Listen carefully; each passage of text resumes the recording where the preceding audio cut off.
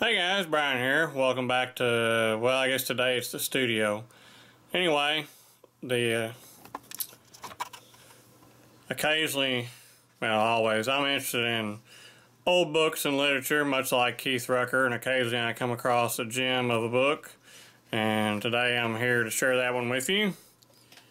I picked up this Beaver Quick Change Tool Catalog, and in it, there's a section called Engineering Information for Tool Engineers. And what we have here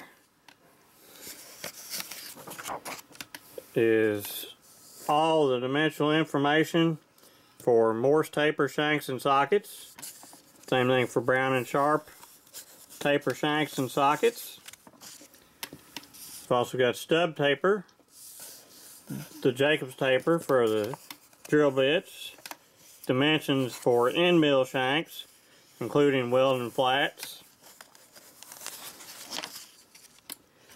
dimensions for face mills for both National and Ingersoll, dimensions for the NMTB shanks and the bores and dimensions for them, as well as a list of 1940s and 50s machines and what their spindle information is, and keyways for Woodruff keys and straight keys. Gives all the tolerances and dimensions for the nominal ones for those.